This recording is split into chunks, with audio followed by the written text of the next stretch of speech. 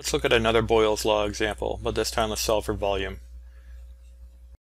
I'm told that a sample of nitrogen gas has a pressure of 555 torr and measures at a volume of 1.25 liters in a sealed container and constant temperature.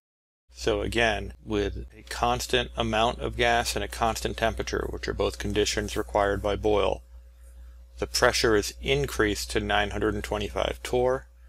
We want to know the new volume. Boyle's an inverse proportionality, so if we increase the pressure, we should expect a decrease in volume. Let's go and do the calculation. Boyle said P1 V1 equals P2 V2. And here we are looking for the new volume, so we're looking for V2.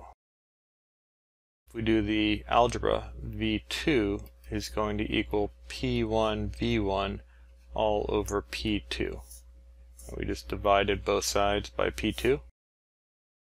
Then I can just plug in my numbers. V2 equals P1, which is 555 torr. And then V1 is 1.25 liters. P2 is 925 torr. You look at this, in the last problem we were in atmospheres, and in this problem we're in torr, and it doesn't really matter as long as your units are consistent, because you'll see that they cancel out.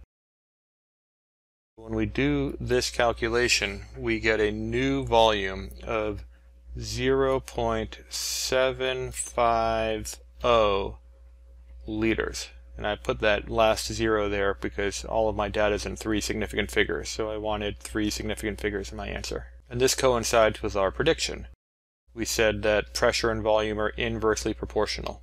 So I increased the pressure, so the volume must have decreased. The volume went from 1.25 liters to 0.75 liters.